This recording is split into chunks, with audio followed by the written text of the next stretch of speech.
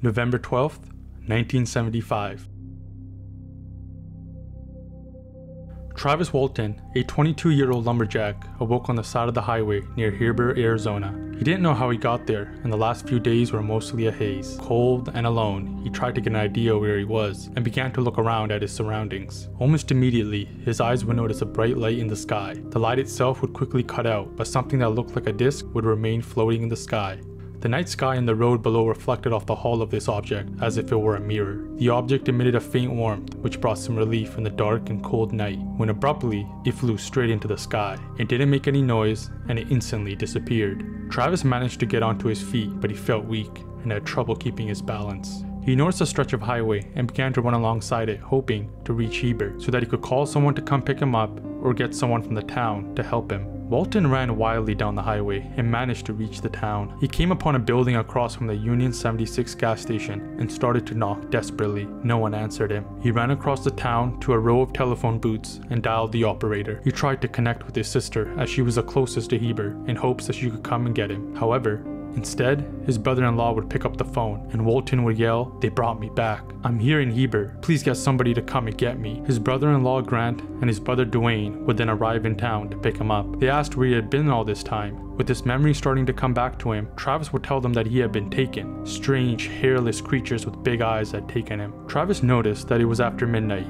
which meant that he was out for at least a few hours. He touched his face and noticed that his beard had grown considerably, despite him shaving in the morning. At this point, his brother Dwayne would turn to him and tell him that he had been missing for 5 days. Travis had been abducted by strange entities and had been missing for some time. Travis didn't know it yet, but his alleged experience was going to become one of the most famous alien abduction incidents in American history.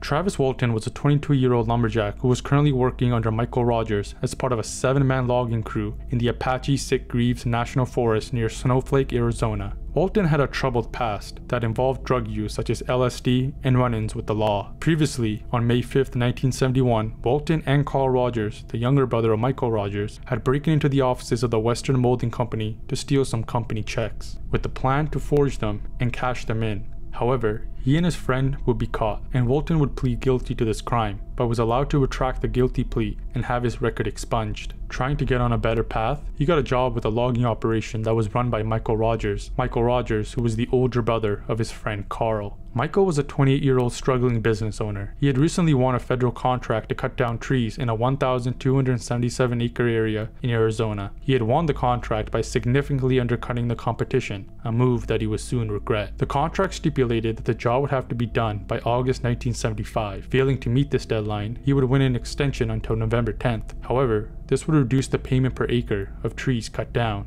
to $26 per acre from the original amount of $27 per acre. In addition, the federal government was withholding 10% of all payments until the job was fully completed. All this would only worsen Michael's financial situation. On October 16th, their operation was visited by a government inspector who concluded that there wasn't any possibility that the job would be completed by November 10th. Failure to complete the job would result in large fines, and Michael would be banned from bidding on future contracts, a certain death sentence for any company operating in the area. On October 20th, Michael wrote a letter to the Forestry Service in which he offered excuses for the lack of progress, but promised that his crew would finish the job unless they were asked to stop. With the deadline approaching, Michael's company and Travis's job were on the line. The only thing that could save them now was an act of God. Interestingly, the federal contract had a clause for such acts. If an operation could not be completed due to something that was clearly out of the control of the contractors, such as natural events, they could be freed from their obligations and not face any punishment. While Michael was busy dealing with the government, Travis on the same day would watch an interesting TV special that would air on NBC, a special that would catch the attention of Travis Walton, a special called The UFO Incident, starring James Earl Jones. It tells the story of another famous UFO incident involving Barney Hill and his wife. Travis and his entire family had always been UFO buffs and intrigued by these types of stories. His older brother Dwayne had even claimed to have seen a UFO himself in the area, and Travis even told his mother once to not worry if he was abducted by aliens, as he would return safe and sound.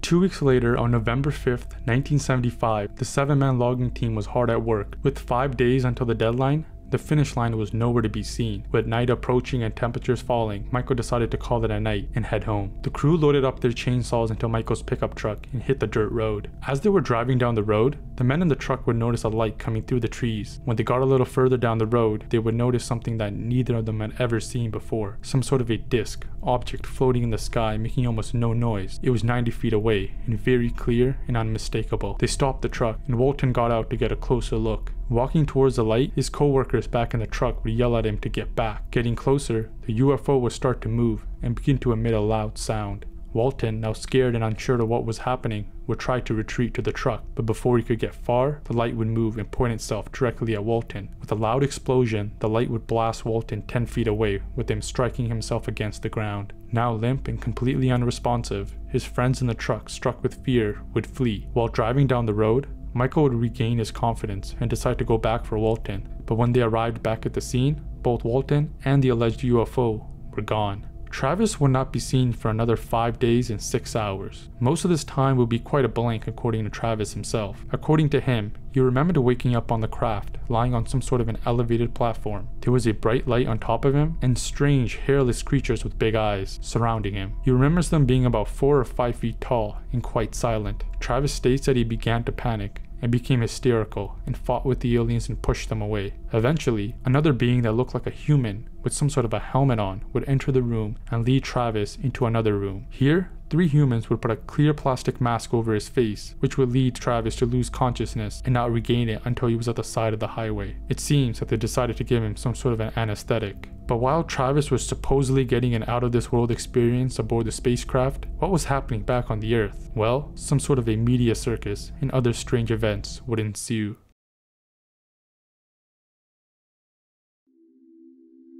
November 5th, 7:45 p.m., Michael decided to call the local sheriff, Marlon Gillespie of Navajo County, 2 hours after the abduction had occurred. Why they waited this long, we can only speculate. Perhaps they were too shaken up, or perhaps they weren't sure if anyone would believe them. Regardless, the sheriff decided to help them and drove over to Heber with the undersheriff L.C. Ellison and deputy Kenneth Copeland. Arriving in Heber, they would find the logging crew in a sense of shock and worry. When the officers asked them to accompany them to the scene of the disappearance, only Michael and 2 other workers decided to join them, with 3 other members of the logging team deciding to just leave and go home. Arriving at the site of the abduction, they would find nothing. No trace of Travis or any evidence of the UFO ever being there. There were no burns or damage caused by the explosion from the blue beam found at the site. Around midnight, Sheriff Marlin would pause the search and decide to continue their effort in the morning. Warmer temperatures, daylight, and additional volunteers could make the search much more effective.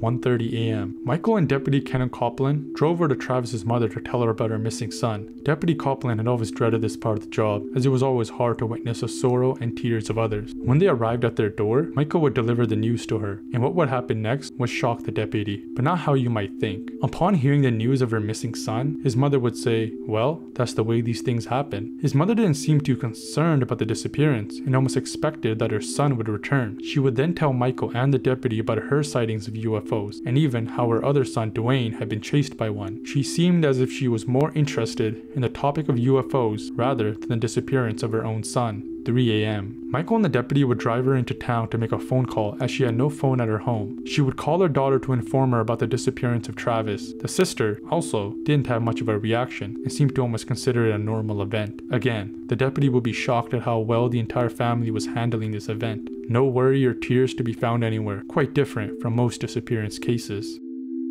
November 7th.